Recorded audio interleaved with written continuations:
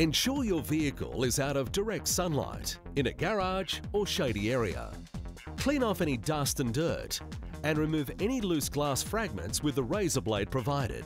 Set up the applicator base with the centre of the ring over the impact point.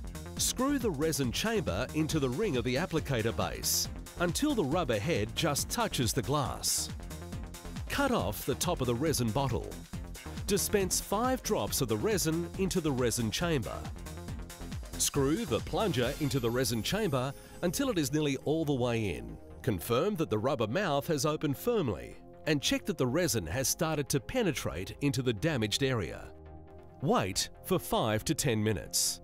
Remove the plunger. This enables the air trapped inside the damage to be removed. Repeat if necessary.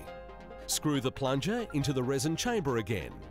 Make sure that the damaged area is completely clear.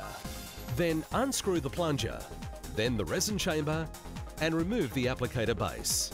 Apply 2 drops of resin to the damaged area and then cover with the curing strip.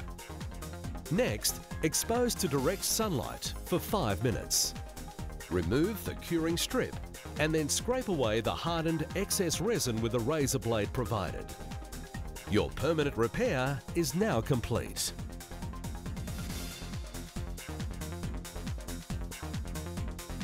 For more information, head to our website www.ufixit.info.